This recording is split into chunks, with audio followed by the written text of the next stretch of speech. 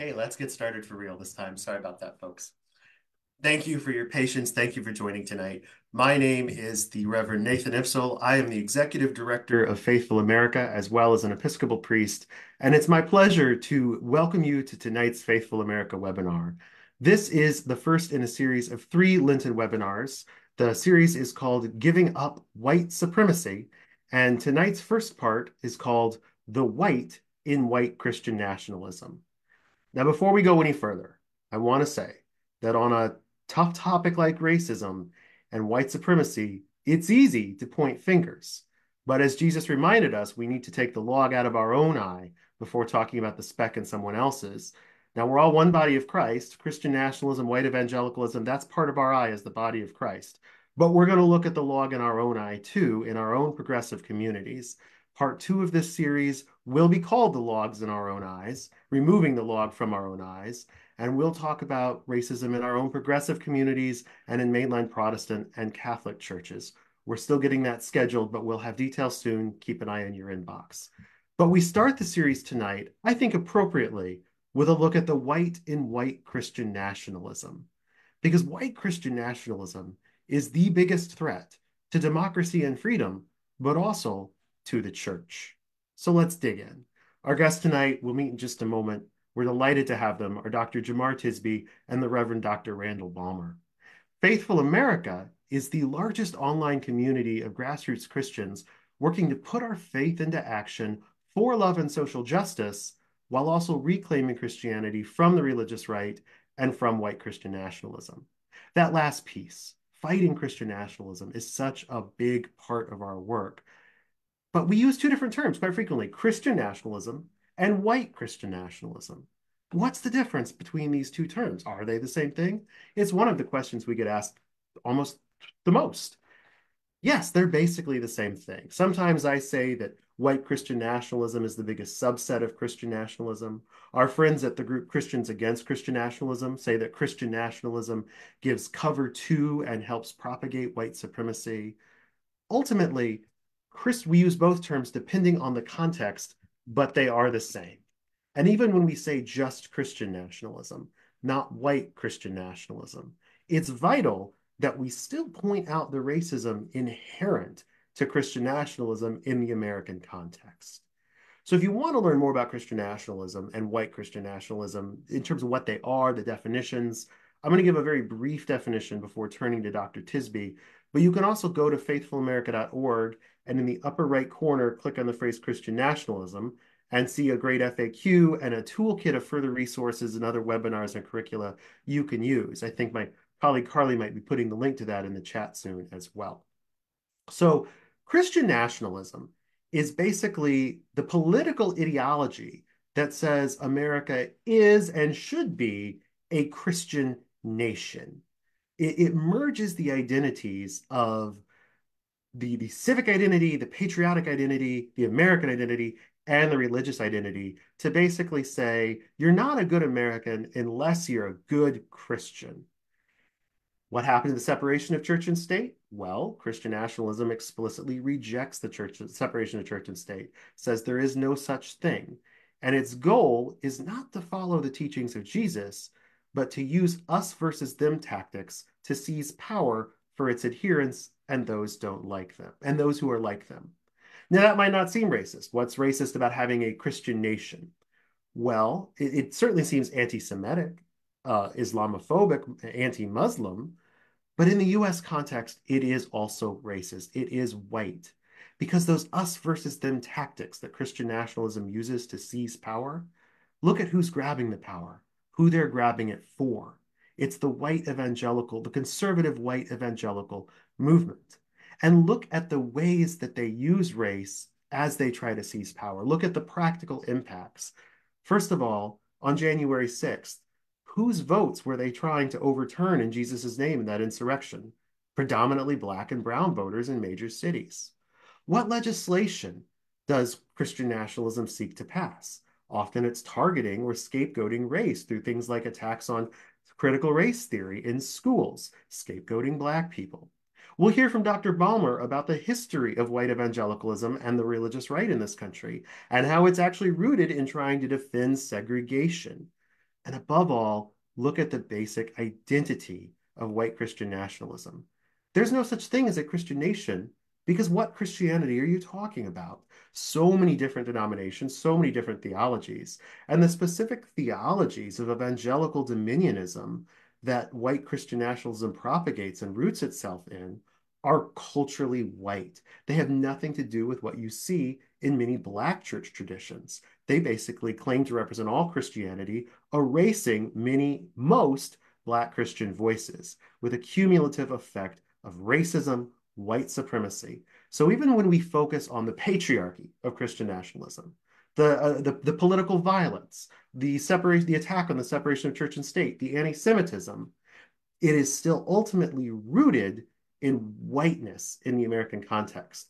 So if we don't want to distract from a patriarchal conversation, maybe we'll say it's Christian nationalism instead of saying white Christian nationalism. But even then, we still need to point out that it is rooted in white supremacy, that it spreads white supremacy. No matter what name we use, Christian nationalism, white Christian nationalism, Christo-fascism, we can never separate out the white supremacy. We always need to acknowledge it. And who better to discuss that white supremacy, to acknowledge it, to explain its roots and its terrible impact on the church and on democracy than our two speakers tonight, Dr. Jemar Tisby and the Reverend Dr. Randall Balmer. We'll hear from both. They'll ask each other questions, I'll ask them questions, and then we'll turn to your questions. Please use the Q&A doobly-doo down at the bottom of your screen. We'll take questions through that little feature. And my colleague Carly and I will read through them at the end of the evening and ask many of them. Unfortunately, probably won't have time to get to all of them, but we'll ask as many as we can of Jemar and Randall. So our first speaker tonight is Dr. Jemar Tisby, who I will invite to come back on camera.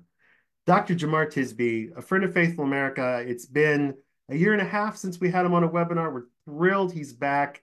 Last time we were going rounds with Tony Perkins. So maybe we'll talk about Tony Perkins. I remember. Jemar is a New York Times bestselling author, national speaker, and public historian of race and religion on a mission to deliver truths from the Black experience with depth and clarity. A leading expert on white Christian nationalism, he is the co-founder and president of The Witness, a Black Christian collective, and the author of How to Fight Racism, Courageous Christianity and the Journey Toward Racial Justice, as well as The Color of Compromise, the truth about the American Church's complicity in racism. Carly will share links to Bookshop where you can buy these books. Faithful America will get a cut, so will independent booksellers rather than big billionaires if you shop at Bookshop. Jemar also has multiple podcasts like Pass the Mic and his Substack column, Footnotes. And you can see him in the new Rob Reiner produced documentary, God and Country, about white Christian nationalism and January 6th.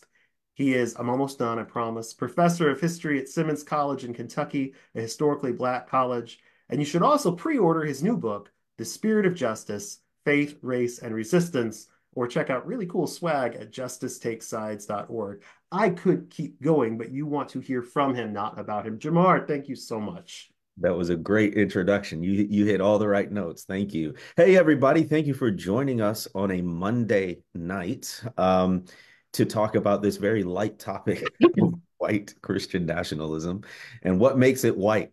Well, let me begin with a story from my own experience. So I didn't grow up Christian. I became a Christian in high school through the ministry of a white evangelical youth group filled with just really well-meaning, kind folks.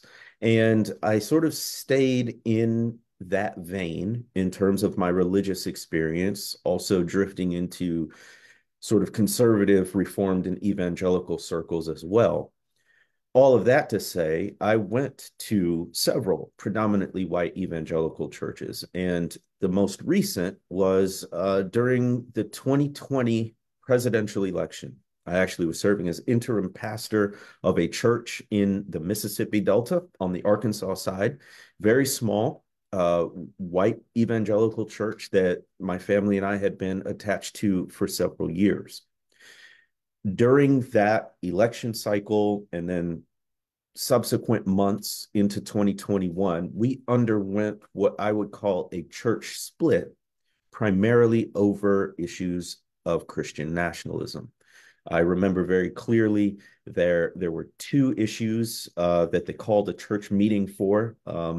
And one of them was about wearing masks during the pandemic. Uh, they didn't want to. Some of the church didn't want to. And the other issue was politics. And the specific accusation was that the way that I talked about politics made the person feel bad for being a Republican. Mind you, I had not spoken or preached on voting for any party. I spoke about things like truth and integrity, and this person felt accused and attacked. After that, their families, and a few others stopped coming. It was a very small church, so it made a big difference.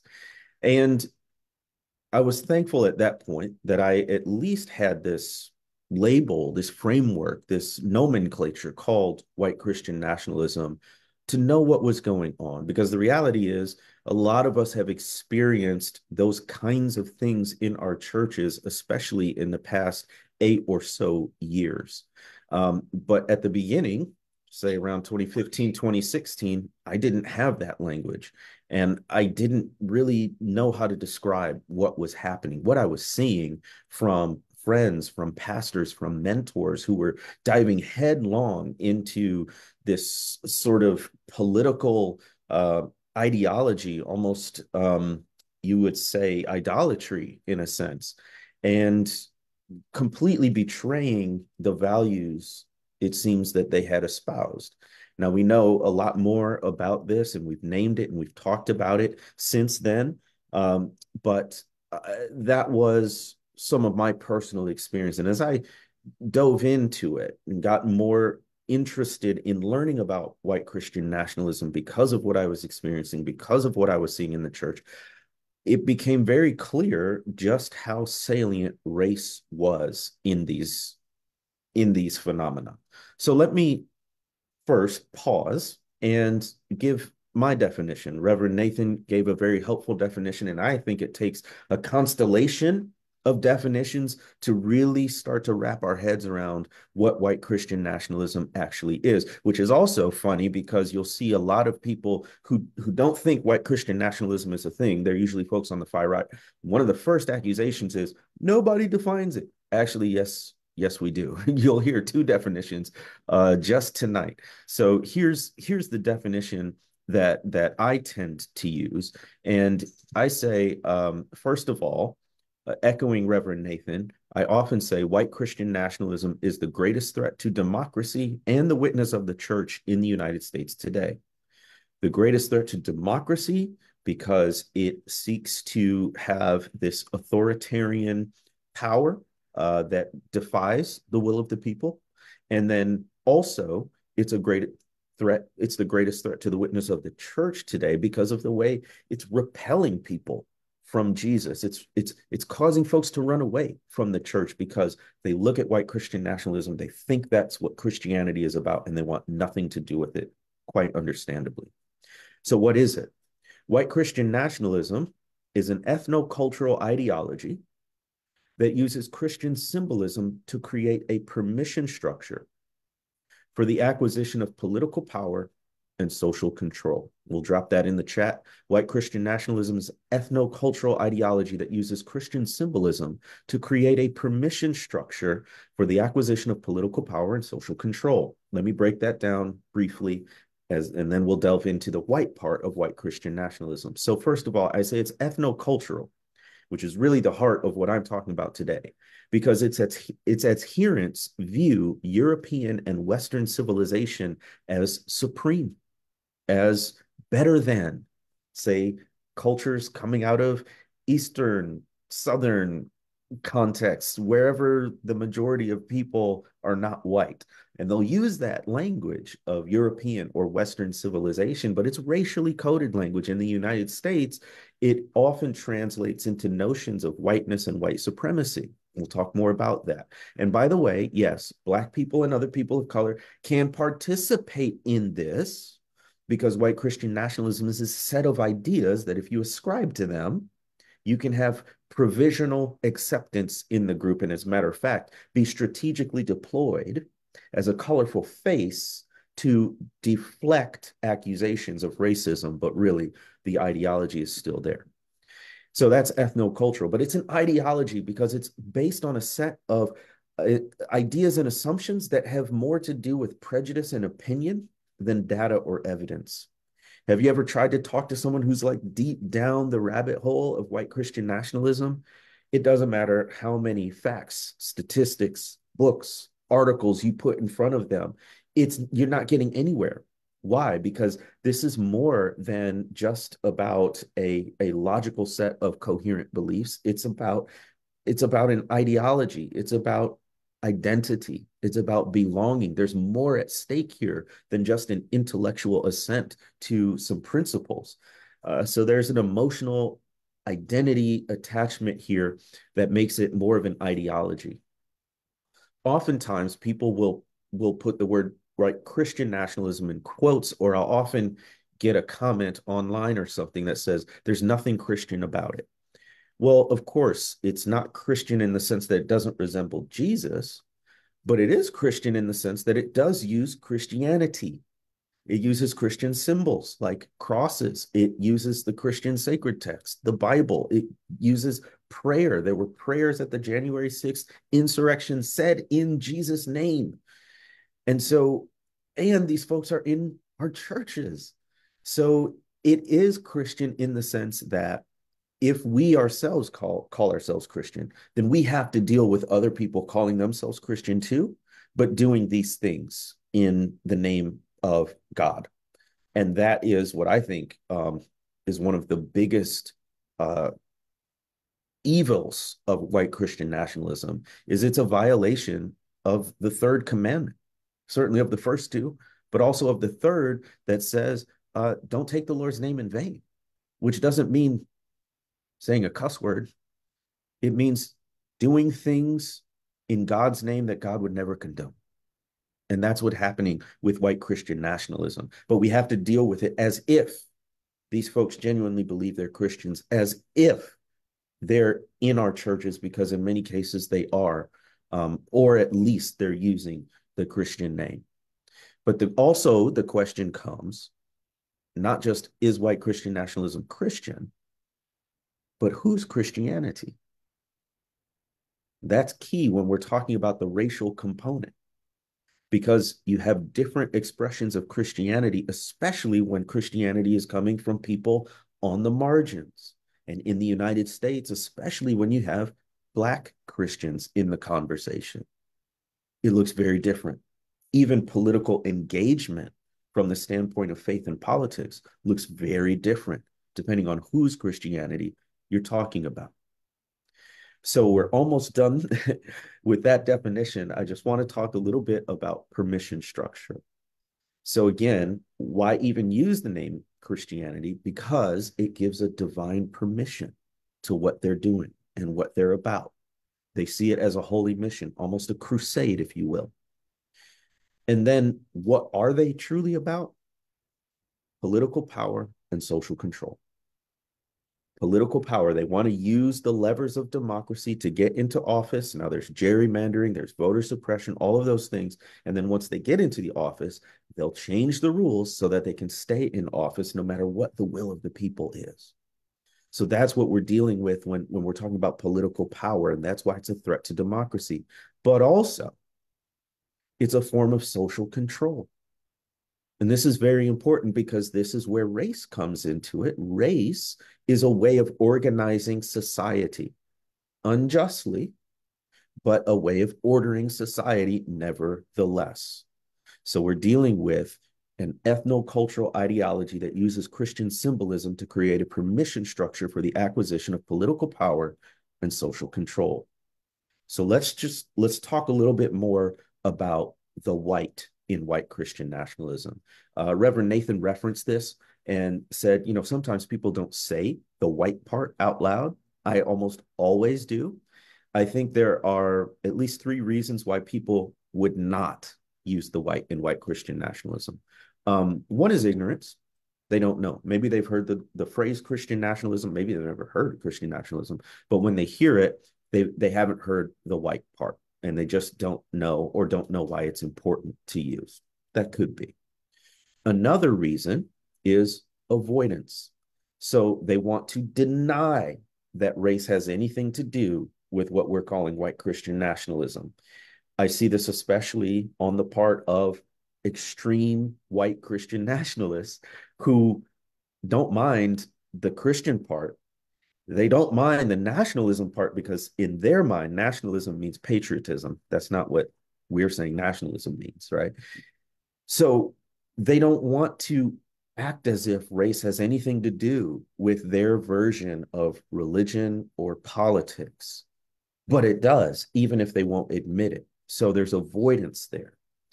And then the other reason is perhaps optics or evangelism. This is part of the reason why in that film, God and Country, the documentary that just came out, oftentimes they'll talk about Christian nationalism because not that they're trying to avoid it per se, but because it's an automatic conversation stopper.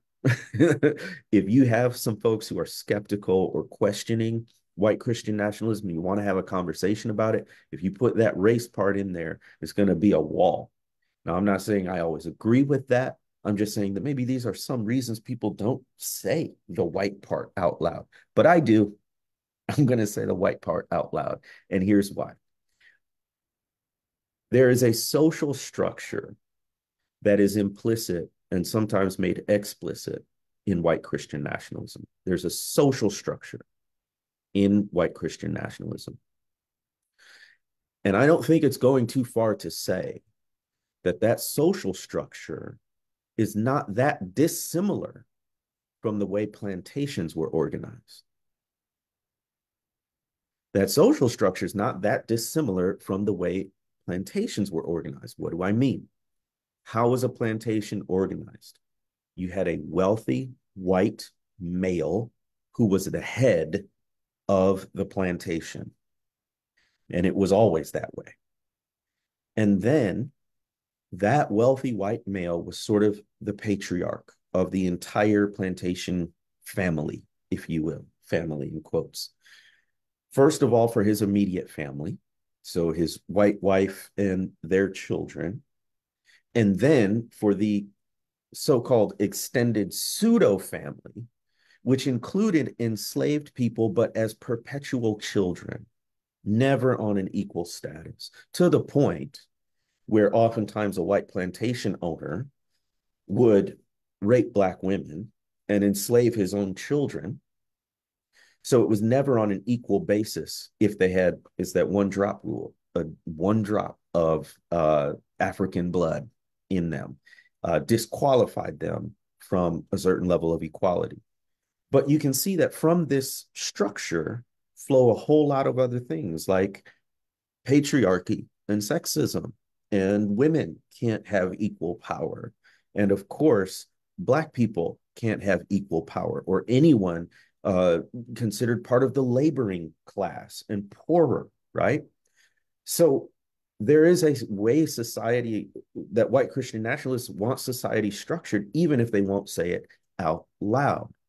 Um, it's also interesting that when you go back and you look at the Civil War period, there are a lot of Southerners who will say, essentially, well, you know, things were just fine here. Society was orderly. Everyone knew their place until these Northern carpetbaggers came around, until these uppity Negroes got these highfalutin ideas about freedom and equality. Everything was in its place. And I think there's some reminiscent of that in this idea of MAGA, make America great again. I think implicit in that idea is make society an ordered hierarchy like it used to be before.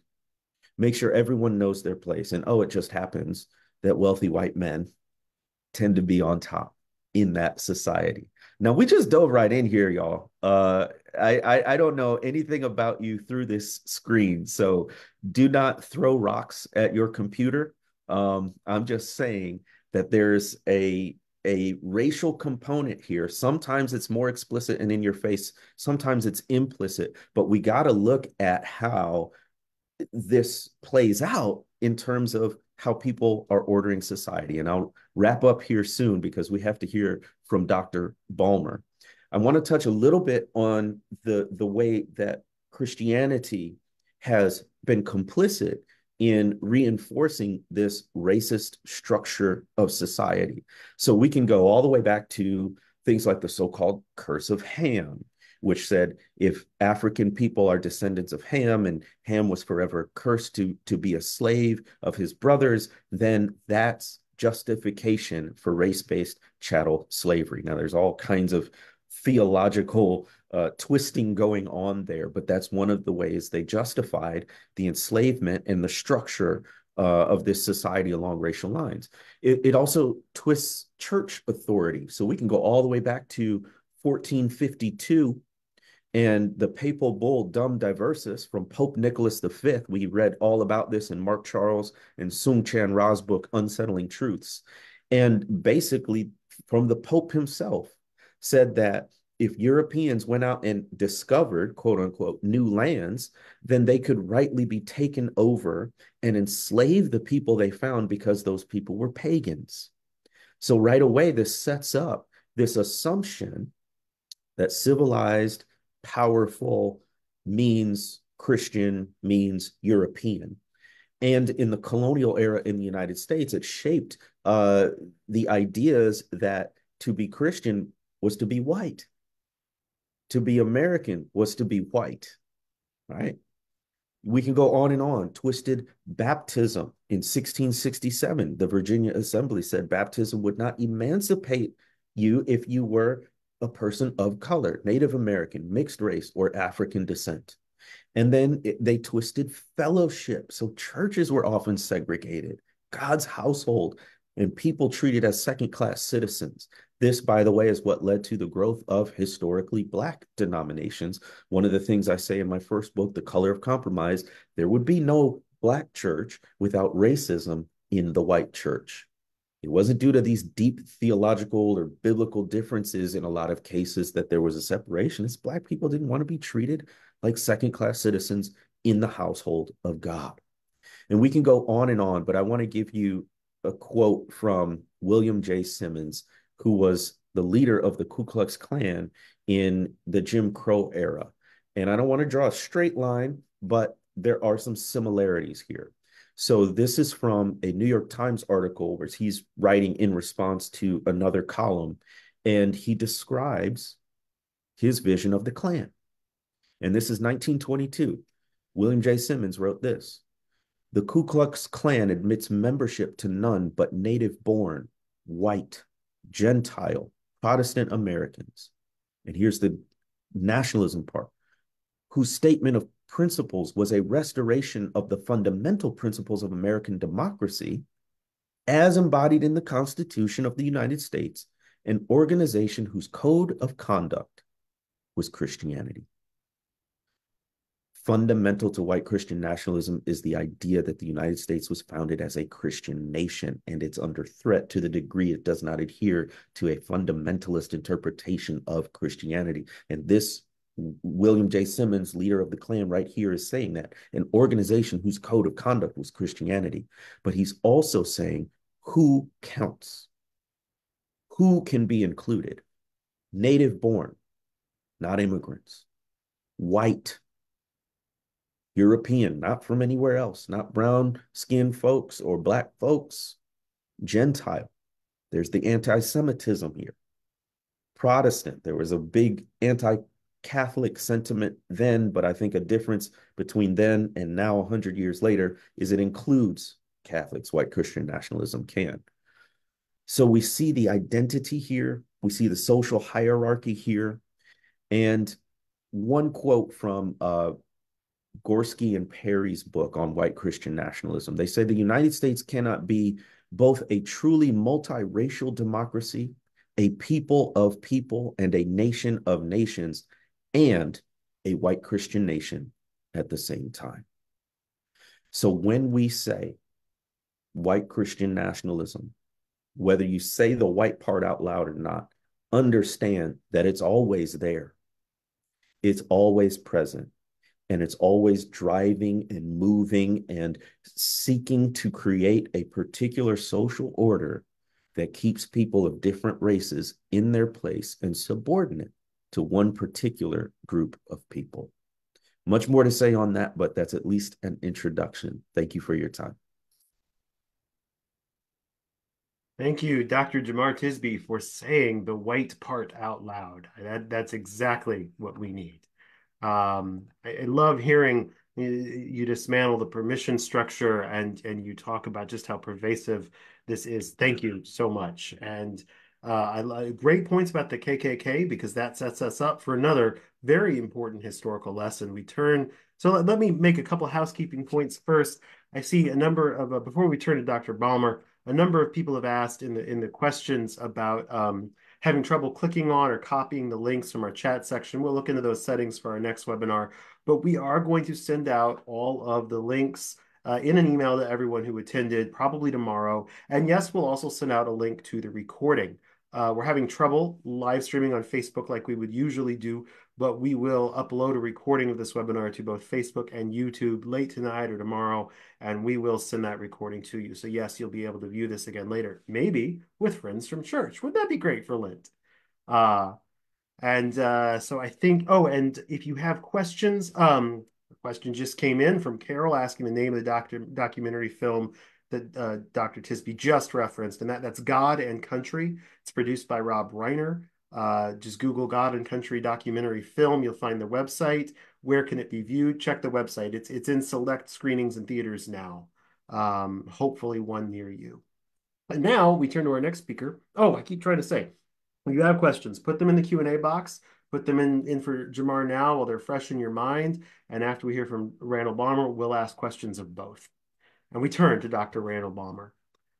Dr. Balmer is a prize-winning historian, Emmy nominee, Episcopal priest, and the John Phillips Chair of Religion at the greatest university in the world, Dartmouth College in New Hampshire. He is the author of more than a dozen books, including Bad Faith, Race and the Rise of the Religious Right. If you've heard news stories about how the religious right was originally started not to ban abortion, but to protect segregation at private schools like Jerry Falwell's Liberty, they were probably quoting or interviewing Dr. Balmer. Dr. Balmer publishes widely in both scholarly journals and in the popular press, and has appeared frequently on network television, NPR, and with both Stephen Colbert and Jon Stewart, who's back now.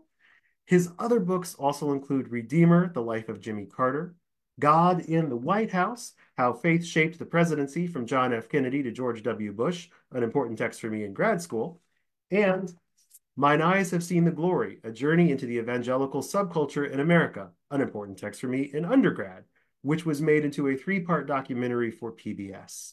He has also taught at Princeton, Yale Divinity, Northwestern, and Emory Universities, hosted documentaries about creationism and Billy Graham, and lectured globally in Austria and Lebanon. Dr. Balmer, thank you so much for being with us tonight. You are muted. My pleasure, Nathan. Glad to be here, and I'm glad to meet Dr. Tisby in this occasion. I think you wanted me to talk a little bit about Christian nationalism from more of a historical perspective, not to say that Dr. Tisby did not. I'm not suggesting that at all, but I think it's important to nail down the history a little bit. I like to say that Christian nationalism, this notion that the United States is and always has been a Christian nation, really falters on 2 grounds: heresy and history. Heresy, the people promoting, or many of the people promoting Christian nationalism, claim to be biblical literalists. The Bible is their foundation for faith. Their Bible is their basis for understanding how they should act in the world. But didn't Jesus say in the Gospel of John, "My kingdom is not of this world"? It would seem to me that quote would have something to do or something to say about the whole issue of Christian nationalism. Now, I'm not a theologian, but it seems to me on the face of it, that's relevant to this conversation. And now let's look at the history. There's no quarrel about the fact that the Puritans were among the earliest settlers, European settlers or English settlers in America, sought to create a theocracy in New England, particularly in Massachusetts. That didn't go well for them for all sorts of reasons. And one of the dissidents was Roger Williams, who was originally a Puritan, but who ran afoul of the Puritan authorities because he feared too close a relationship between church and state. Roger Williams was expelled from the colony of Massachusetts. He went to Rhode Island and established there a place of religious toleration where all religions were welcome and tolerated. In 1644, he wrote a very important treatise in which he talked about the importance of separating the garden of the church from the wilderness of the world by means of a wall of separation. And this is the metaphor that gets used when we talk about the configuration of church and state in American life. If you think carefully about that statement, it has become so familiar that I think we've lost sight of its importance. And that is to say that Roger Williams and his contemporaries were not members of the Sierra Club. They did not share our romance with wilderness. So when Roger Williams talks about segregating the garden of the church from the wilderness of the world, what he's saying is that we need to protect the integrity of the faith from too close an association with the state. Now, I'm going to skip ahead several centuries, and then before I go back to my historical narrative, some of you remember that in the summer of 2001, Judge Roy Moore, the Chief Justice of the Alabama Supreme Court, installed a granite monument in the lobby of the Judicial Building in Montgomery, about the size of a washing machine. And on that monument were etched the Ten Commandments. Now, Moore also stipulated that no other religious representations would be allowed in that space. He also rejected the appeal from the Alabama Humanist Association, both members, no doubt, and he said, no other representations, just the Ten Commandments. Well, I happen to be one of the expert witnesses in that Alabama Ten Commandments case. And my testimony in part was that the First Amendment is the best friend that religion has ever had. That is to say, the First Amendment established a free marketplace for religion in American life. And that meant that there was competition in that marketplace. And I'm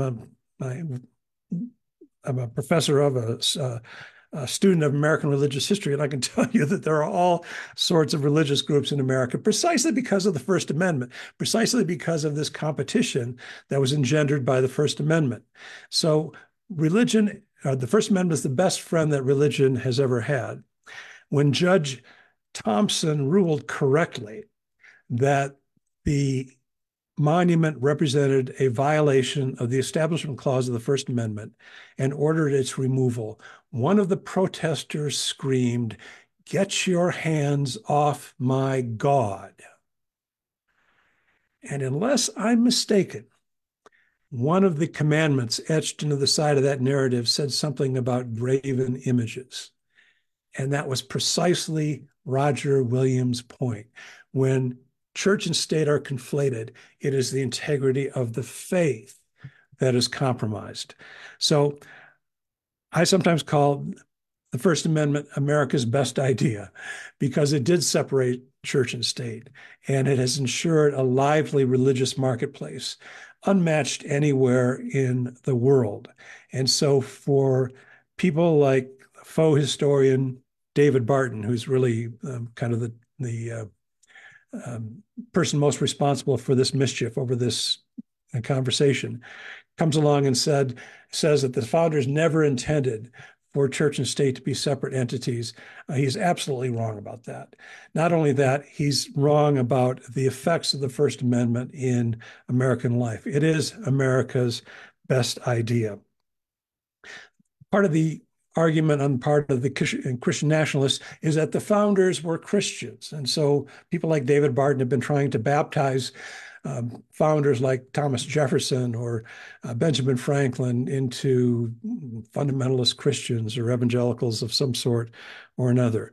And if you look through the roster of the founders, with the possible exception of Benjamin Rush, who was a physician, and John Witherspoon, the Presbyterian minister who was president of the College of New Jersey, which is now Princeton University, none of the founders would be welcome as members of any of these churches that are advocating for Christian nationalism. They simply wouldn't fit. And so that argument founders as well. A third bit of evidence from the early part of the nation's history comes from the Treaty of Tripoli. Now, the Treaty of Tripoli was negotiated in the final year of George Washington's administration. It was sent to Congress by John Adams, who, of course, was Washington's successor as president. It was read before the entire U.S. Senate and approved unanimously by the U.S. Senate. And the Treaty of Tripoli reads, at least in part, as the government of the United States of America is not in any sense founded on the Christian religion, as it has in itself no character of enmity against the laws, religion, or tranquility of Muslims, and as the said states never have entered into any war or act of hostility against any Muslim nation, it is declared by the parties that no pretext arising from religious opinions shall ever produce an interruption of the harmony existing between the two countries. Now, let me read that first part again. As the government of the United States of America is not in any sense founded on the Christian religion. That's a pretty important clause that needs to be refuted by anybody who is trying to argue that America is and always has been a Christian nation. Well, beyond the First Amendment, beyond the founders themselves, beyond the Treaty of Tripoli, the United States was founded on this principle of the separation of church and state, even though people in recent years have been trying to countermand and counter-argue that point. There have been various attempts throughout American history to make the United States into a so-called Christian nation. Probably the best known in the 19th century was the effort on the part of a group called the National Reform Association. Unfortunately, the letters NRA, but it was at that time National Reform Association. And they drafted an amendment to the Constitution that would have declared the United States a Christian nation. Now, the historical context for that was the Civil War.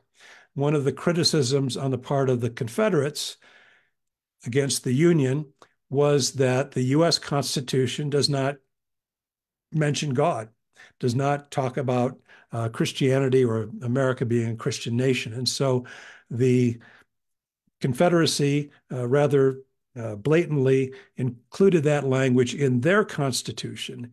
And in response, some Union folks, a group of Protestant ministers, for the most part, came up with this so-called Christian amendment to the Constitution. They took it to Abraham Lincoln, and Lincoln wisely temporized, said something to the effect, the act of amending the Constitution should not be undertaken lightly.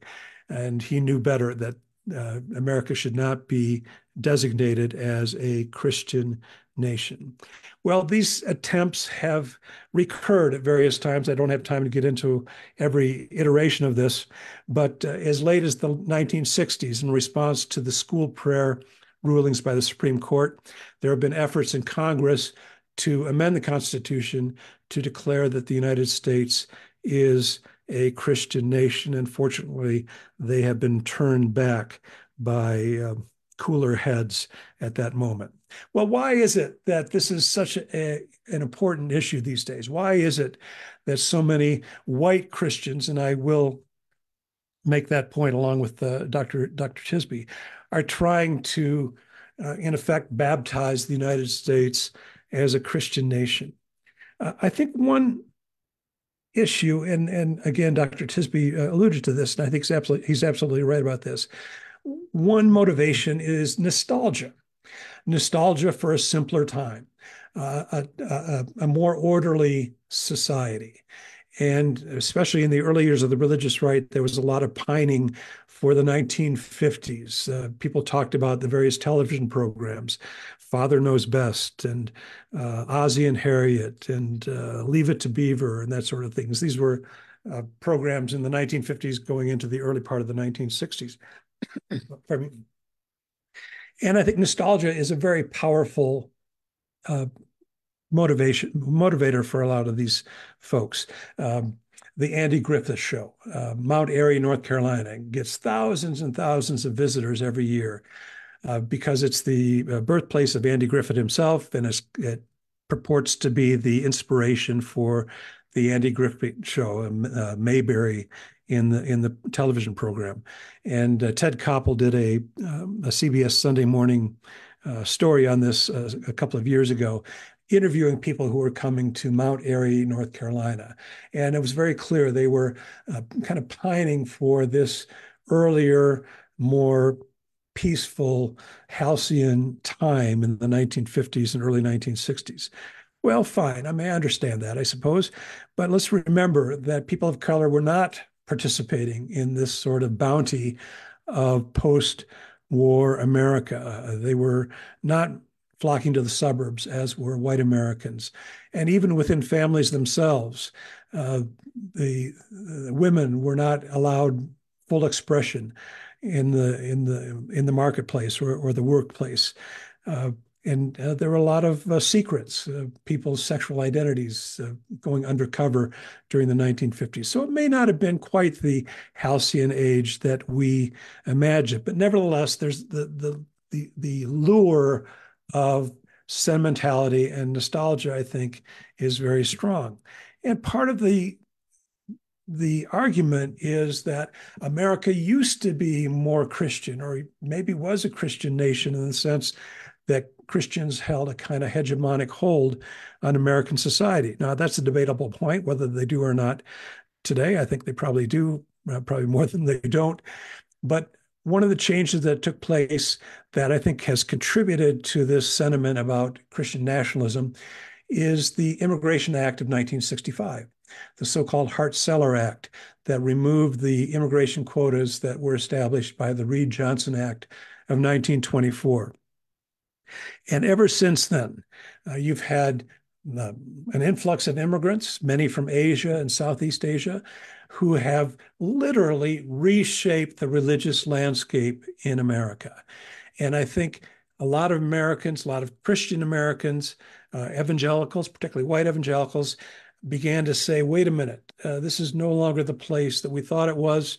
We now have to compete in this marketplace of religion, whereas in the past we didn't. We could assume that we were had some kind of hegemonic hold on American society, and they didn't like that. And I think Christian America, or the Christian nationalism, is in many ways a way to kind of reclaim what America looked like, or at least they thought it looked like before 1965 and all of these.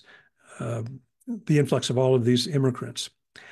The other thing that we need to consider is what happens to this movement in the 1970s.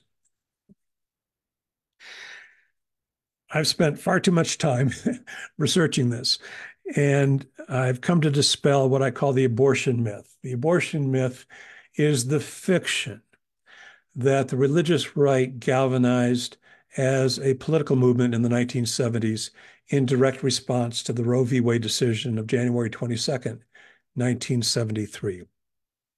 I have all sorts of evidence here. I'm not going to get into all of it, but I'll give you just a few tidbits. In 1971, the Southern Baptist Convention, which is not exactly known as a redoubt of liberalism, passed a resolution at their meeting in St. Louis calling for the legalization of abortion, a resolution they reaffirmed in 1974, that's a year after Roe v. Wade, and again in 1976. When the ruling was handed down, most evangelicals were silent on the matter. But those who commented, such as W.A. Criswell, pastor of First Baptist Church in Dallas, Texas, actually applauded the Roe v. Wade decision as marking an appropriate boundary between personal morality and public policy. Jerry Falwell, by his own admission, did not preach his first anti-abortion sermon until February 26th, 1978. That's more than 5 years after the Roe v. Wade decision. Evangelicals considered abortion a Catholic issue throughout the 1970s. It was only in the late 1970s, in advance of the 1980 presidential election, that they attached themselves to the abortion issue. It was not an issue before that. That raises the question, if the abortion myth is the fiction about the founding or the mobilization of white evangelical voters in the 1970s, what was the real catalyst? And again, as Nathan suggested earlier, the real catalyst was a court decision. Again, I'm happy to go into all these details later, but it was a court decision, a district court for the District of Columbia in 1971, that ruled that any organization that engaged in racial segregation was not, by definition, a charitable organization, and thereby should have no claims on tax-exempt status. That got the attention of Jerry Falwell, who had started his own segregation academy in Lynchburg, Virginia in 1967, and also Bob Jones University, which for decades had been boasting that they did not admit students of color into the student body. That was the catalyst for the religious right. It had nothing whatsoever to do with abortion. And by the way, among my evidence in that is the leaders of the religious right themselves, particularly Paul Weyrich, who was utterly emphatic about this, that abortion was not the catalyst for the rise of the religious right. My time is up here, but let me just kind of link this race issue to the present. You know, the question is, how did we get from the origins of the religious right in defense of racial segregation, to put it plainly, we can nuance that a little bit, but that's what we're talking about, to 81% of white evangelicals supporting Donald Trump in 2016, a greater percentage in 2020, and who knows what we're looking at for 2024. I think the bridge figure here is Ronald Reagan. Ronald Reagan entered politics in California in opposition to the Rumford Fair Housing Act, which sought to ensure equal access to housing, both for purchase and for rental. He was an outspoken opponent of both the Civil Rights Act of 1964 and the Voting Rights Act of 1965. Throughout his political career, his campaign was littered with so-called dog whistles, talking about law and order, criticizing so-called welfare queens, supposedly women of color who lived luxurious lives off of the public dole. He was never able to produce one of these welfare queens, but he sounded sure that they existed. And for me, the clincher was the 1980 campaign. On August 3rd, 1980, Ronald Reagan elected to inaugurate his general election campaign for the presidency in, of all places, Philadelphia, Mississippi, at the Neshoba County Fair. This is the place where 16 summers earlier, members of the Ku Klux Klan, in collusion with the local sheriff's department, abducted, tortured, and murdered 3 civil rights workers. Reagan was the master of symbolism, and lest anyone in that all-white audience miss his meaning, he echoed the age-old segregationist battle cry, "I believe in states' rights." As president, he eviscerated the Civil Rights Commission. He also stood with apartheid South Africa to the end. And so I think when you look for a link between the origins of the religious right in defense of racial segregation and Donald Trump in 2016, I think you have to account for Ronald Reagan as being the bridge figure in that narrative. I think I'll leave it there. I've probably gone beyond my allotted time. Thank you for your attention. Bridge figure is a phrase I never would have thought to apply to Ronald Reagan, but in this context, it makes sense. And it's a piece of the history I didn't know. Thank you so much, Dr. Balmer. I'm going to invite our panelists we'll take 15 to 30 minutes for questions. I'm going to say about the Q&A, there are so many fantastic questions in that box about every aspect of Christian nationalism. And we're unfortunately, not going to have time to get to all of them. I wish we did. We're going to focus on the questions that are about race, particularly the white in white Christian nationalism, because that's our theme for Lent. Lent is a penitential season. Those of us who are white, are certainly all complicit in white supremacy and racism to varying degrees, and this is a season to tackle that as a way of our confessions and repentance. So we're going to focus on the questions about race tonight. But first, I'd like to ask our panelists to kick off the questions. Jemar, do you have a question for Randall? I'll jump right to the hot topic, although there were several you brought up, Dr. Balmer. Going back to the origins of what we now call the religious right, and you've really done incredible scholarship to upend the narrative that it was the issue of abortion that really coalesced these. But could you talk more about why it wasn't the segregation issue that became the banner, that became what is well known, and it was abortion that became the thing that the religious right was known for? Sure, that's a great question. I think I sometimes refer to Paul Weyrich as the evil genius. Paul Weyrich was really the architect of the religious right, working behind the scenes to try to mobilize these voters. And by the way, he told me in a conversation I had with him in November of 1990, he said, I've been trying since the Goldwater campaign to get these people, meaning evangelicals, registered and voting, because he was confident he could marshal them behind conservative causes. He said, I tried everything. I tried the school prayer issue. I tried the abortion issue. I tried the pornography issue. I tried women's rights issue. Nothing got their attention until the IRS started coming after Bob Jones University and segregation academies. So he was absolutely emphatic about that. So that he was very clear about that. And again, my research confirms that it was the attempt to rescind the tax exemption of segregated institutions. But he was also cagey enough, as I said, he's the evil genius here, to recognize that if he wanted to mobilize massive amounts of white evangelical voters, he needed an issue other than racial segregation. This is, of course, by the late 1970s. So he understood that. And what happened was, and this is just really kind of odd in many ways, is that in the 1978 midterm elections, he resolved to go out and elect some rather improbable people. And so he focuses on New Hampshire when Thomas McIntyre, a Democrat, is running for re-election. In Iowa, when Dick Clark, not that Dick Clark, but Dick Clark, the senator, was running for re-election, Democrat, and 2 Senate races in Minnesota. One of them was for the unexpired term of Hubert Humphrey. And in all 4 of those races, the final weekend of that campaign, pro-lifers, Roman Catholics, leafleted church parking lots.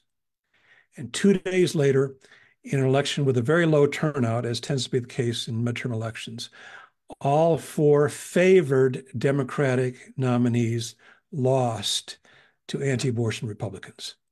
Now, I remember reading through Weyrich's correspondence, which is improbably enough at the University of Wyoming in Laramie, and looking at his correspondence surrounding that 1978 midterm election.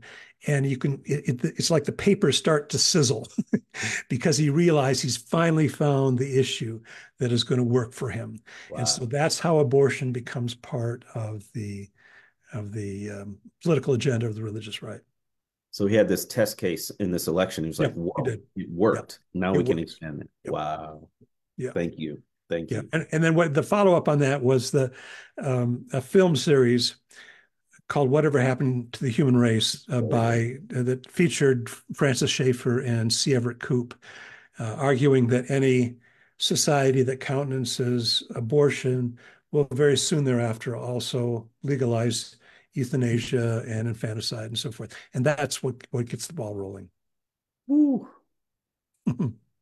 Wow. Now let's turn the tables. Dr. Balmer, what's your question for Dr.? Sure. Well, there's a lot we can talk about. And thank you again, Dr. Tisby, for the wonderful narrative here. I was really taken by your description about the plantation mentality and the notion of a slave society being an ordered society. And in my remarks, I talked about the power of nostalgia. Do you think the two of those go together in any way? Exactly. That's exactly what I was thinking when you were talking about nostalgia. I think that is a perfect word for this. There's this romanticized memory of the way things used to be. And the way things used to be were peaceful. The way things used to be were predictable. And all that got messed up and jumbled up when you have these quote unquote minorities demanding their rights, right? Yeah. And so I don't I want to be very careful here because first of all, white Christian nationalism exists as a spectrum. So sociologists tell us it's not a light switch. You either are or you aren't. You're either on or you're off. It's more of a spectrum of how tightly you hold these beliefs. And so there are ambassadors who are the about 10% of the population, and they're the flag waving, they're the ones who would show up at January 6th. But there's this other group called the accommodators, which are sort of curious, maybe even skeptical, but they would check a lot of the same boxes. So I say that because I want to make sure that we're not sort of falsely conflating anyone who holds these ideas with the most extreme manifestation of them. So that's why I carefully bring up things like plantation economy and slavery, bring up things like the Ku Klux Klan. I'm not saying all white Christian nationalists would agree with those things, but I am saying there's a family resemblance because so much of what Southerners, Confederates, I should say, and even post-Civil War were longing for, this is partly what the Lost Cause is about, were those nostalgic days gone by. Yeah. Gone with the Wind. And exactly, Gone with the Wind. And deeply embedded in that, we can see this illustrated in Gone with the Wind, was this plantation social structure where you had a strong, wealthy white man who called the shots. You had his white wife who was, the woman on the pedestal to be nurtured and protected at all costs, especially against the black men. And then you had his own biological white children who he cared for, but you also had enslaved people who were also treated as perpetual children.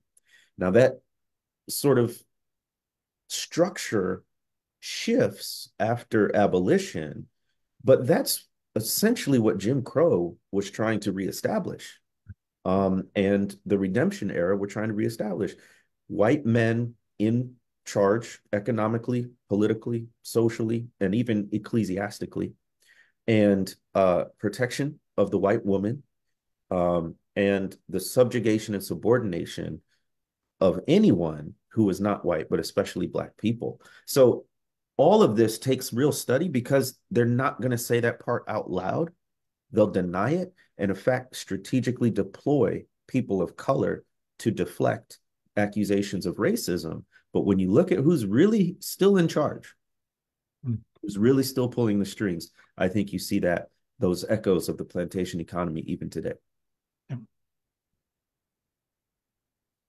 Thank you both. I'm going to ask a couple questions and turn to the Q&A box. And Dr. Tisby, I'm really glad you ended on that note about the way that people of color are strategically deployed and used by white Christian nationalist leaders, because it's a question I've asked you before when we met the first time, and now I want to ask you in this setting. Faithful. So white Christian nationalism reminds me of the Republican National Convention. Every 4 years, we see this lineup of speakers of color on our television, but then when the cameras turn around, it's a very, very white audience. And Christian nationalist events like Mike Flynn's Reawaken America tour are the same darn thing. Faithful America's been protesting the Reawaken America tour and getting Christian voices against it for 2 years, but they're really good at trotting out Pastor Mark Burns, Pastor Leon Benjamin, and a host of other pastors and doctors of color. And so when we're in the news for 30 seconds, if we say it's white Christian nationalism or it's racism, they say, "You're calling Mark Burns racist? He's black." And we lose. Like we lose the soundbite war. If we give us 2 minutes instead of 30 seconds, it's a different conversation, but they're very effective at strategically deploying those voices. And I'm not about to go and call a person of color on the plantation. That's not appropriate for me to discuss, though I find what you're saying amazing and powerful. So, for our mostly white audience, if you're at the Thanksgiving table talking about white Christian nationalism and your uncle says, "You can't tell me that Lieutenant Governor Robinson in North Carolina is racist. He's black. You can't tell me that congressman from Florida who kicked out Kevin McCarthy is racist. He's black." And those are the leading voices of Christian nationalism. What do I as a white person or those in our largely white audience say to the white folks who have bought that hook, line, and sinker? That's a really important question. Basically, there are a few ways to talk about it. One, talking about white Christian nationalism as a set of ideas that anyone can ascribe to. So you don't have to be of a certain race or ethnicity to buy into these ideas. The question is, what is the fruit of them? Where does it lead? Who does it empower and who does it disempower? And if we look at the actual practices and policy positions of white Christian nationalists, not only does it disempower people of color, whether that's through voting or incarceration or any number of the issues, immigration, anti-immigration views that they're talking about. It also, not only does it disempower folks, it also is not representative of a majority of people of color. And I'll speak specifically about Black folks. So if you talk about these folks, you know, maybe it's a Tim Scott, maybe it's a Clarence Thomas, maybe it's a whoever you want to name, right? Ask, is that representative of a majority of Black people? And if not, why not? That's the question. With all of these conversations, number one, we got to remember it's not primarily a question of intellectual assent or logic, right? There's emotions, their identities, their feeling. So you can't really argue somebody down. But if you are in this conversation, I find it very helpful to turn the question back on them, put the pressure on them to answer. They're asking you, what about Black people who are espousing these same ideas? I'm asking you, what about the vast majority of Black people who don't?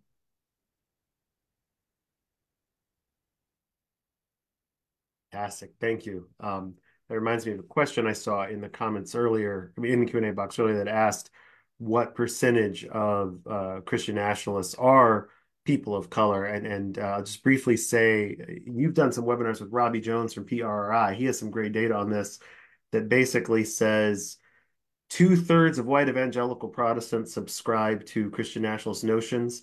It's about 1/3 of other Protestants of color, which also includes Asian communities and such, but also those beliefs are much more strongly held, more adherents than more supporters than I'm blanking on the different terms. I'm sorry, but they're much more strongly held among the white evangelicals, even than among the Protestants of color who hold them. Anything you've gathered from working with Robbie there to add?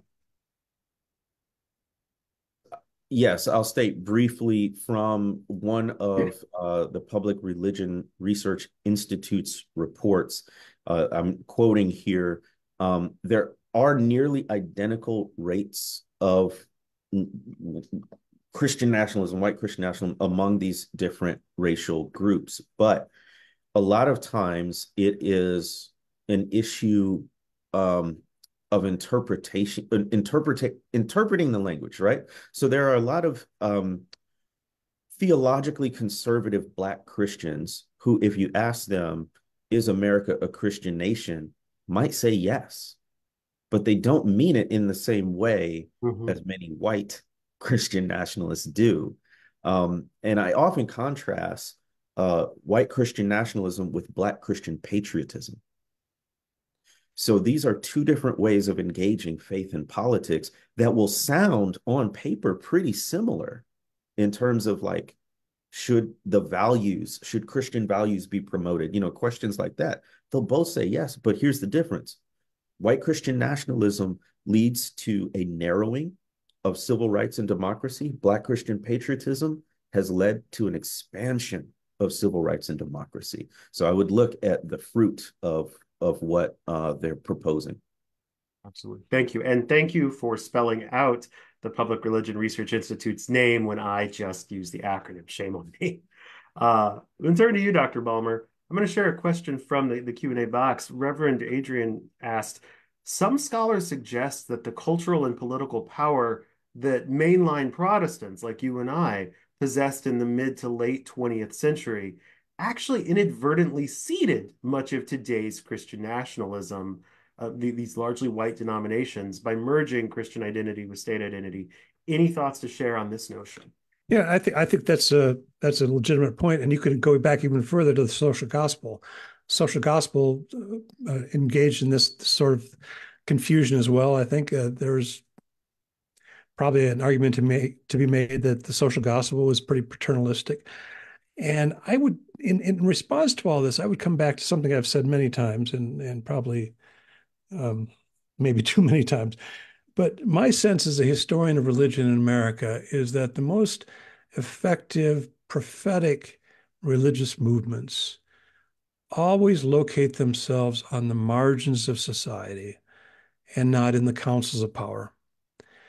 And once you begin to lust, and I'll use that verb advisedly, once you begin to lust after political power and political influence, you lose your prophetic voice. Now, I think the religious right is a great example of that. I think you can also make the point that mainline Protestantism in the post-war era, up through the mid-1960s, was guilty of that as well. It's always good to locate oneself at the margins. And I'm going to loop back, if I may, just quickly to earlier conversation that Dr. Tisby and I had. I'm going to quote from my book, if you don't mind my doing that. I mentioned Roy Moore earlier, the judge in Alabama, who, of course, ran for Senate unsuccessfully a couple of years ago. At a campaign event, he was asked when America was last great. He replied, I think it was great at a time when families were united. Even though we had slavery, they cared for one another. It's pretty much what you were saying. Just that little thing of race-based chattel slavery, but everything else was fine. I'm chuckling not because it's funny, but because it's sad. Very sad. I want to ask another question. Well, primarily Dr. Tisby, but I think Dr. Balmer, you should answer this too. And Dr. Tisby, I know you saw this in the Q&A section, but let's pull it into the conversation. Isn't fear a significant factor in the rise of white Christian nationalism, specifically fear that non-white people are likely to become a majority? What role do those racial fears play in driving this political movement? Writ large, fear is a major factor. The psychologists will tell us that if you're trying to get people mobilized to do something, fear is a greater motivator than something like hope. And so this is a marketing tactic on one hand to get people involved, to get them to vote. If you don't do this, our country is going up in flames, right? Or our country is being invaded by immigrants, right? This is deliberate language to stoke fear. And there's always a sense of aggrievement involved in this, that White Christian nationalists are the ones being persecuted. White Christian nationalists are the ones losing what's theirs to these outsiders or these people of color or whatever it may be, right? So fear is a massive part of that. And demographics are a big part of that because it's true. The demographics are changing. The white people will no longer be a majority in this country in just the next couple of decades. And already the youngest generations, it's a pluralism. You can't name one majority group. It's a bunch of different folks. That is part of what's fueling this resurgence of the so-called replacement theory and ideas that, unless white families have a bunch of kids and unless we keep immigrants out of this country, by the way, certain immigrants, remember the comment from the previous president of S-hole countries and naming countries that had brown and black skinned people and saying, why can't we get more immigrants from like Sweden or something, right? Like that, all of that's part of it.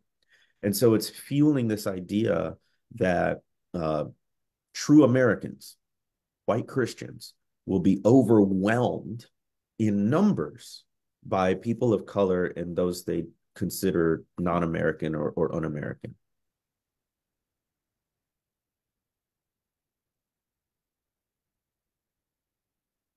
Thank you. Anything you want to add to that, Dr. Balmer? No, I think that that was a beautiful answer. Well, before the next question, I want to acknowledge what a couple people have properly, correctly pointed out in the Q&A box, which is that this is what some might call a mantle. All three of us are men speaking tonight. And certainly there's powerful intersection between race and gender, and Black women and trans people of color will be harmed even more.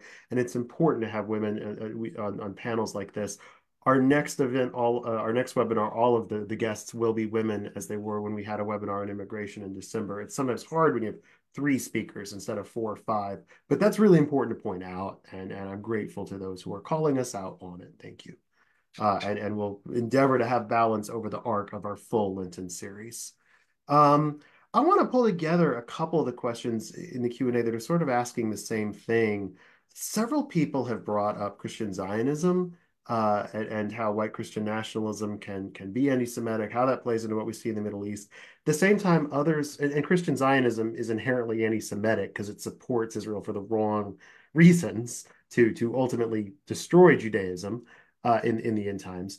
Other people have asked about immigration and how Christian nationalists have turned against immigration to this country, despite it being so common in the Bible to support immigrants. All these different forms of hatred, and we just talked about gender, connect. That's maybe part of that permission structure.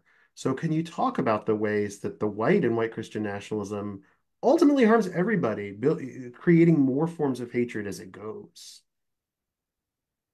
I'll say a couple of quick things. First of all, yes, this is a mantle, and that's not great in 2024.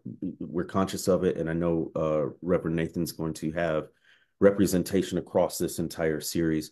I will say patriarchy is a big part of this. Misogyny is a big part of this in the way that white Christian nationalists see an ordered society, right? You have some of these folks saying a woman can't be president because that would put her in a leadership position, which reflects, some Christian traditions that only have ordained men as clergy, right?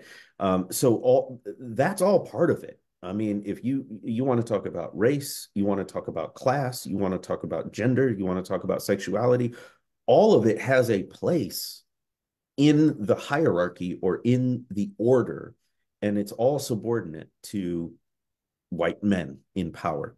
I'm going to also say something that's going to be controversial even to this probably mostly progressive crowd, is we see time and time again where the way whiteness functions, white women can selectively deploy their whiteness to their advantage. Don't shoot the messenger. Mm-hmm. But this is why there has to be something called womanism, which is different from feminism, which is mostly white women feminism.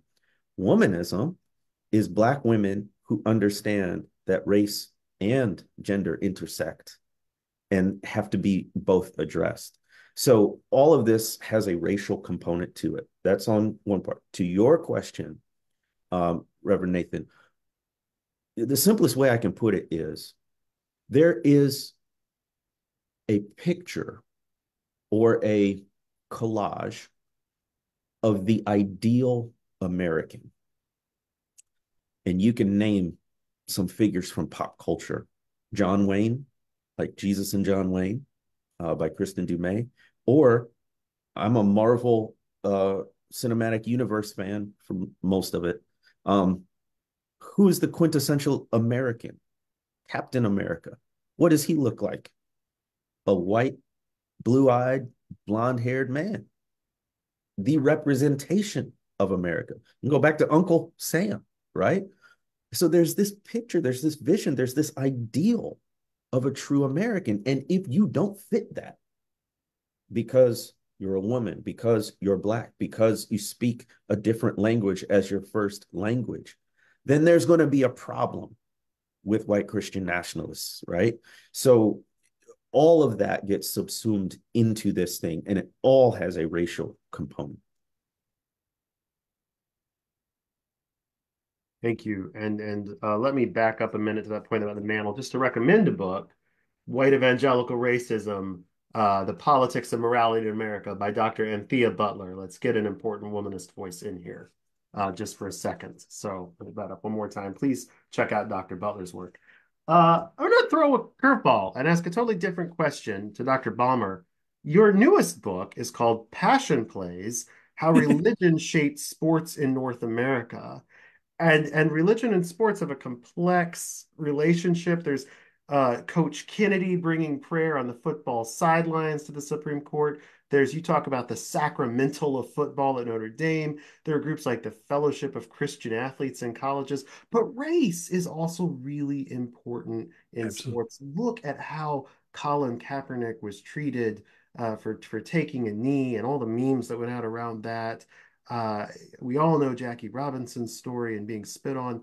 So I'm wondering if you have seen race impact the relationship of religion in sports too.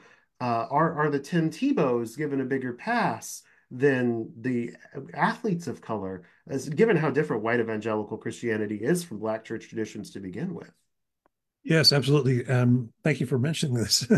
And I was going to bring it up because uh, one response for the so-called disaffected white male is to move into Christian nationalism. Another one, I believe, is to become passionate about team sports here in North America. And what I speculate in this book, and by the way, you're absolutely right about the double standard. Tim Tebow and Colin Kaepernick both kneeled, but the response was very different between the two, Black and white.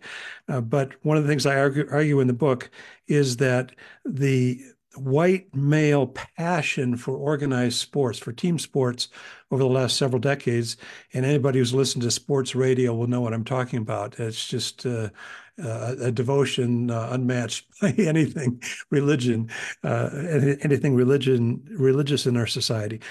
But part of the reason for the attraction is that the world of sports offers an alternative universe. It's the closest thing we have in our society to the proverbial level playing field. That is to say, if you're not talented, you're not going to play. So it's the closest thing we have in our society to a perfect meritocracy. And one of the reasons that white males are so avid in their sports fandom is because the world of sports offers this alternative universe very much unlike their perception, and I want to emphasize perception of the real world, where everyone else has an advantage, whether it's women, people of color, we're talking about affirmative action and all these sorts of things. The perception is that the world is against them. And this sports fandom allows them to escape into another alternative universe where the fields are marked by right angles for the most part.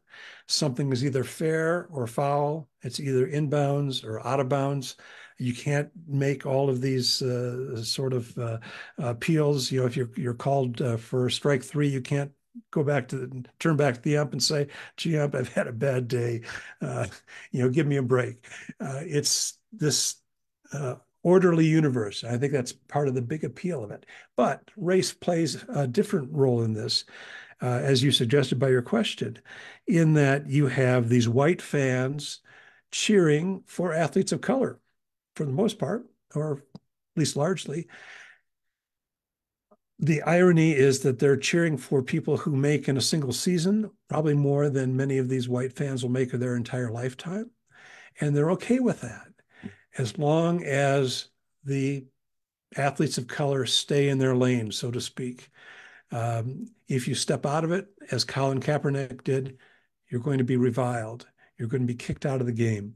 The great example several years ago, Laura Ingraham on Fox, talking to two basketball players, black basketball players, LeBron James and I forget who the other one was. I should know. I'm sorry. And her advice to them was to shut up and dribble. That is, as long as they're in the athletic arena, they're fine. But if they begin to step out of that, as Colin Kaepernick did, as LeBron James did, then they are subject to criticism from people who don't like to hear it from black athletes. So yes, sports plays into this, I think, in very fascinating ways. Thank you. Two final questions. One, we have to ask at all these webinars, everyone will always want to know, it's an important question, what can I do? And specifically in a church context, knowing that most of our members are a little older, most of us are white, but there is some diversity here. What can I do in my community? What can I do in my church to combat white Christian nationalism? We had a lot of people ask this in different ways. And I want to call special attention to the way two people asked it. One who was looking for advice for one of her upcoming sermons addressing some local controversies and issues in bullying. And she specifically said, listening to Jemar, to Dr. Tisby, I'm now concerned about trying to delineate between the white Christian nationalist vision and the rest of us who consider ourselves following Jesus's teachings of love, inclusion. Can you help me with this dilemma of how to properly delineate Jesus versus racism and nationalism in a way that gets heard? And of course, sometimes we know it's not the talking points that matter. There are other strategies and relationships. So both of you, what can we do? As a historian, I'm sort of biased, and I think history helps us here. I think Yes. there are figures from history who we can point to, especially Black Christians, who demonstrate another way and give us another witness. I'm drawn to Fannie Lou Hamer, who's in the picture behind me, along with Ella Baker, two of our greatest civil rights activists and freedom fighters. And Fannie Lou Hamer says, she gave a testimony at the Democratic National Convention in 1964. She was arguing for a delegation from Mississippi that included Black people, which to this day is the state that has the highest proportion of Black people in the country, nearly 40% of the state's population, no Black delegates for decades and decades in the Jim Crow era, right?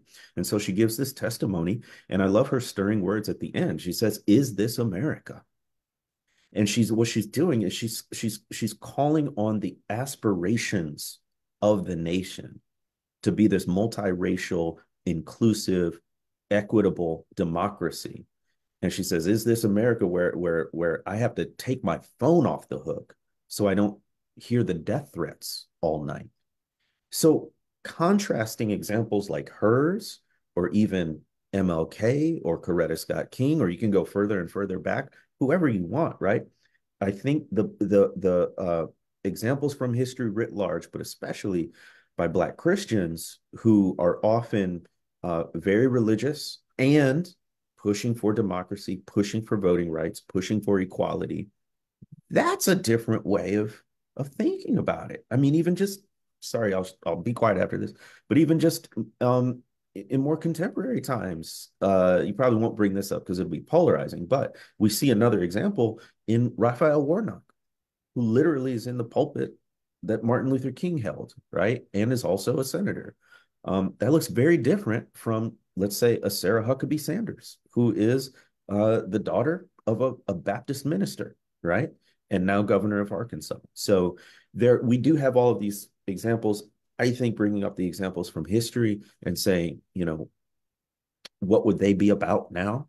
Or even just on a religious angle, what resembles Jesus? Who would Jesus be hanging out and advocating for? Will it work? I don't know. But you've presented your witness if you do that. Yeah, I like that. And I agree about the importance of history, not only for individuals, but also history itself. And, what both of us were trying to do today was present some history so that people have that information to counteract bad history. And I think that's important. And you mentioned Sarah Huckabee Sanders. I still am shaking my head at this, one of her campaign brochures that she mailed out before she was elected governor of Arkansas, appealed to her supporters to defend their God-given Second Amendment rights. I mean, you think about that phrase, God-given. I somehow missed that in the book of Genesis, but nevertheless, counteracting that sort of nonsense, I think is awfully important. But I think also, and this is hard for me, frankly, even with my own family, having conversations and listening to people with different political views.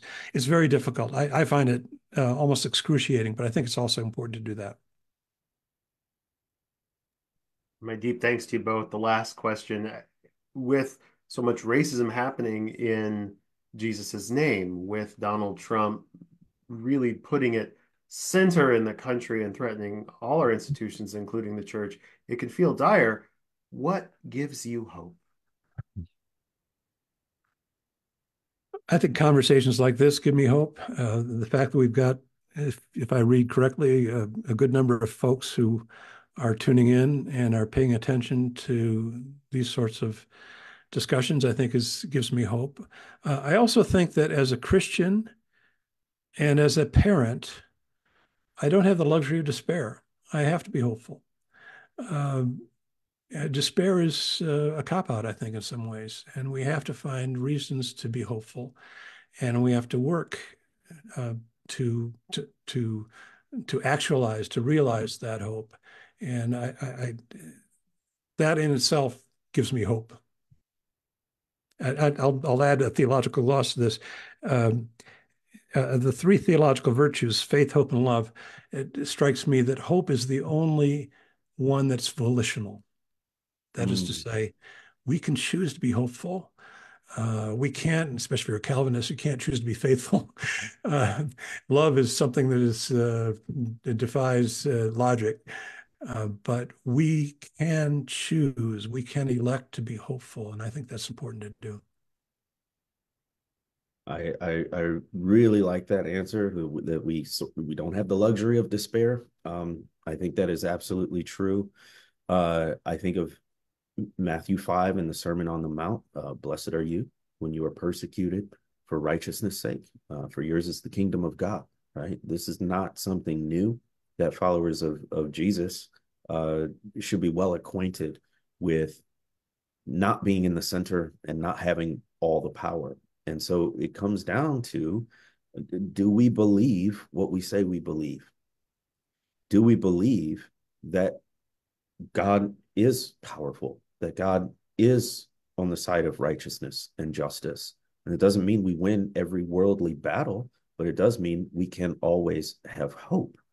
And then I'll also say, lastly, that the longer I'm in this work, particularly of racial justice, the more I learn that the victory is in the process. The victory is in the journey. The victory is not simply in laws passed or policies changed. It's in how we ourselves are changed. And so what gives me hope is seeing people who are changed and transformed in simply the act of pursuing justice and doing the right thing, and the kind of people we become when we are about righteousness and justice and truth in the world. Lovely. Powerful. My deep, deep thanks to you both, Dr. Jemar Tisby and Dr. Randall Balmer, for taking the time on a Monday night when there are so many other things, on a federal holiday when there are so many other things you could have been doing, a federal holiday that falls on the birthday of a president who did many good things, but was also a slave owner. So very important for us perhaps to be marking today with this conversation. Thank you both to everyone who watched. You're who give me hope. I mean, this was our second biggest webinar attendance ever, without the celebrity power of Rob Reiner. So I think that's fantastic. To the 800 who tuned in, to the 600 who stuck it out to the end, thank you so much for being here. We'll send out an email the next day or two with a link to a recording where you can watch this video, as well as to all the books and things that we mentioned in the chat earlier this evening. And a reminder that part 2 of our Lenten series, Giving Up White Supremacy, will be called Taking the Log from Our Own Eye. We're going to look at the way that our own progressive communities have created racism. And we're going to talk about the white supremacy within our own mainline Protestant and Catholic churches and what we can do about it. It's taken us far too long to take up this mantle. We're never going to take it up perfectly, but we're going to keep trying to do better every day in Christ. And so thank you for joining us this Lent. God loves you. Accept that love and spread it with justice. Once again, my deep thanks to our guests. Have a wonderful evening and God bless.